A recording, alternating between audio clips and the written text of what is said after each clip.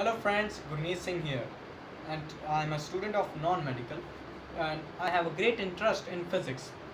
Uh, Physics is applicable in every point of life, at every point of life.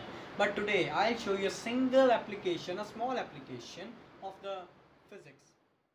I'm very fond of energy concept in physics, and today I'll demonstrate an activity to show the application of kinetic and potential energy with the help of a simple homemade slingshot and a bullet. Yes, now I have got the setup with me. Here is my slingshot, a handmade slingshot, but works in the same manner as a normal slingshot, and it is my paper bullet.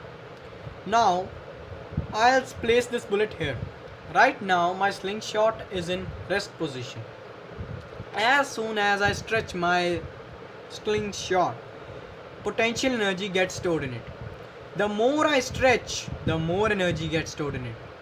Now you will see the moment I release this, the kinetic potential energy in the slingshot will be transferred into kinetic energy, and the object will move with a very high speed. My bullet will go with a very high speed.